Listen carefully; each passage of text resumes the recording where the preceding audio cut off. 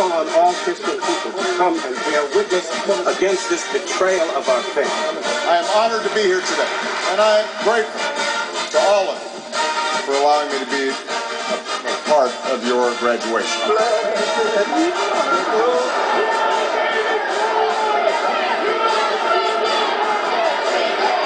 It's all right.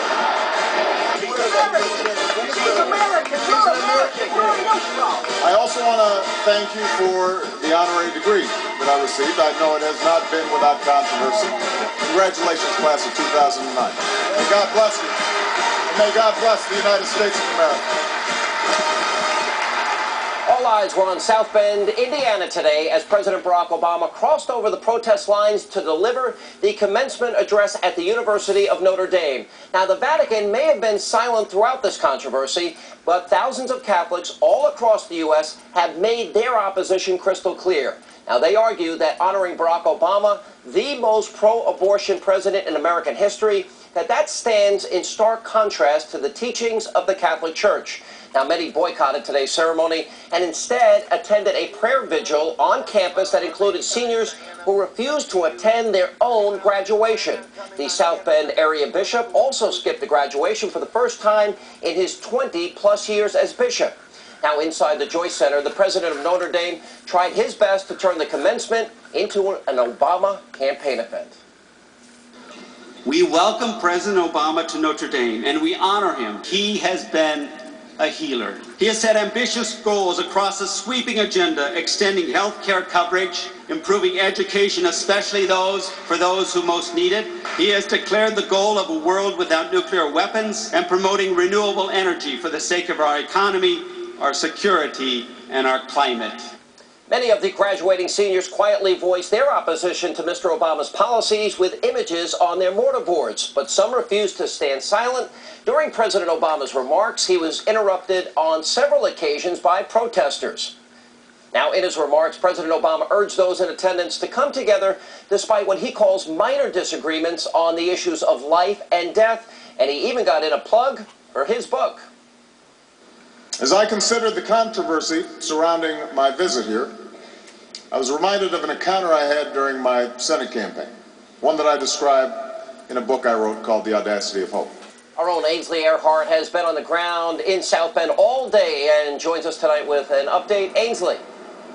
Hey, Sean, let me paint the picture for you. You have thousands of people here on the campus. Many of them wanted to hear Barack Obama. Many of them did not. They wanted to come on the campus and pray for this university. Now, out in the front of the university, there is an intersection. Hundreds of people were out there today, a little more radical off campus than it was here on campus. Many of those people were arrested. I'll get into that in a minute, but I want to tell you what it looked like out there. As you can see, graphic signs, they're holding signs. There were banner wars out there. Many people had sound systems with microphones shouting what they believed in. There were heated discussions, both sides getting in each other's faces. And then there were 39 total arrests today. 40 arrests prior to today, but 39 today. 17 at one entrance of the university and 18 at another entrance, and 4 inside the commencement ceremony. The way this all worked, if a protester came onto the campus, they were arrested because they did not have a permit. They were charged with trespassing. One of those who was arrested was Norma McCorvey. She is the Jane Roe from Roe versus Wade. In 1998, believe it or not, she became a Catholic. Now she is a pro-lifer. She felt like she wanted to do her part, get her opinion heard, so she came here onto the campus knowing she was going to be arrested and put her hands behind her back and went off peacefully with the police officers. We also spoke to Alan Keyes. Alan we saw out there in the intersection today. He had just gotten out of jail, being behind bars because he's already been arrested twice over the last few days. This is what he had to say. But the motive for all of this is clearly political payback. There are people on board at Notre Dame who have gotten favors from Obama, and they are repaying those favors by prostituting the name and reputation of the university. Now, on campus, a completely different story. The students here really prayerful, very respectful. We talked to Lots of people on the campus. They all had different views, but it was just a different scene here. This morning there was a morning mass in the center of the campus, and then as you mentioned at the top of the show, Sean, there was a prayer vigil at the grotto, and lots of people were out there, hundreds of people in fact. About 50 students chose to be there at the grotto and not go inside the commencement ceremony at the stadium, which is next to us, including this gentleman. This is Jeff Tizak. He's a football player here. Jeff, why'd you decide to be at the grotto instead of being inside the stadium? Well, at Notre Dame, especially with athletics, they teach you that you're part of something special here. You're taught that something sets this university apart, makes it unique. Makes it somewhere you want to be instead of another university, and that's the Catholic identity. And we love this university, and we didn't want to see it betray that identity. And we felt that, since basically this decision they had betrayed that, we didn't want to be part of the commencement.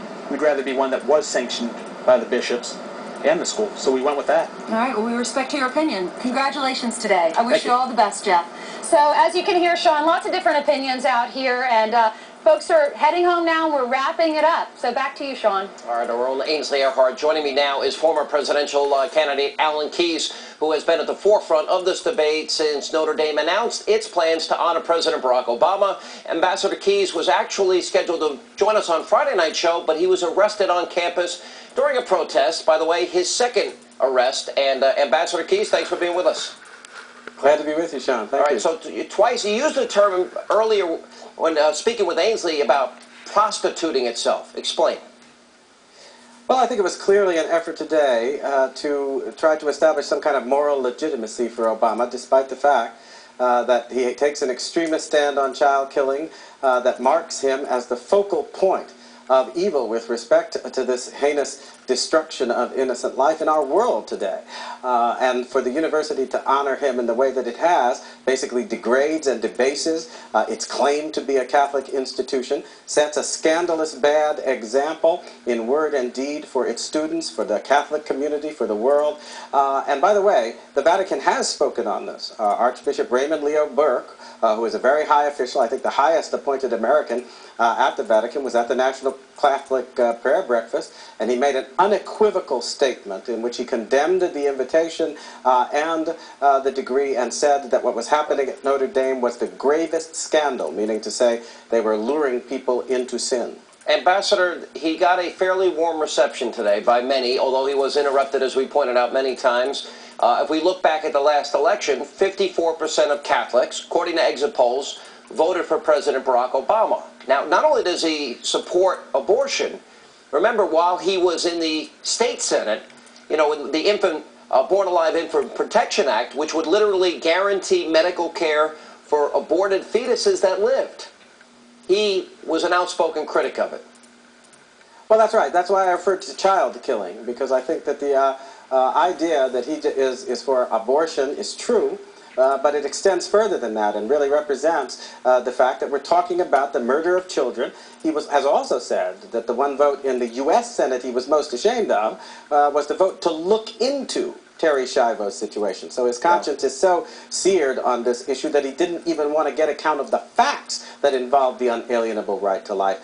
So I think that's why it is so at odds with Catholic moral principles. What do you make of the warm reception by many inside the Joyce Center? What do you make of the 54% of Catholics that voted for Barack Obama in spite of his position on embryonic stem cells and abortion? Well, I think it's the result at Notre Dame. It's just clear evidence that Father Jenkins and the board, the fellows, have basically created an environment in which Catholic education is not taking place. Because the idea that you can establish moral right and wrong by some kind of calculus balance between good and evil is anathema to the teachings of the Catholic Church. The idea of good is related to God, and Obama turns away from God's fundamental law of love on the respect for life. So he cuts off the very notion of law connected with God's love at its root. That means he's turned away from God, and you can't pretend that he should be honored for being learned in the law. What does this mean for you in your view of your church? Does this, for example, the Catholic Church has been through one scandal that we have discussed a lot, and I've been very critical of their handling of it. What does this mean for you as a Catholic? Does this make you question with the moral strength? For example, the Vatican, would you have preferred that the Pope speak out on this? We had the local bishop. First of all, let's be clear. The Pope is a head of state. it's very rare for one head of state to call another evil. I think what he did was send the highest-ranking American to give a clear and unequivocal objective statement about the conditions at Notre Dame, that the fellows and the board had caused grave scandal, which means an injury to good morals that is widely and publicly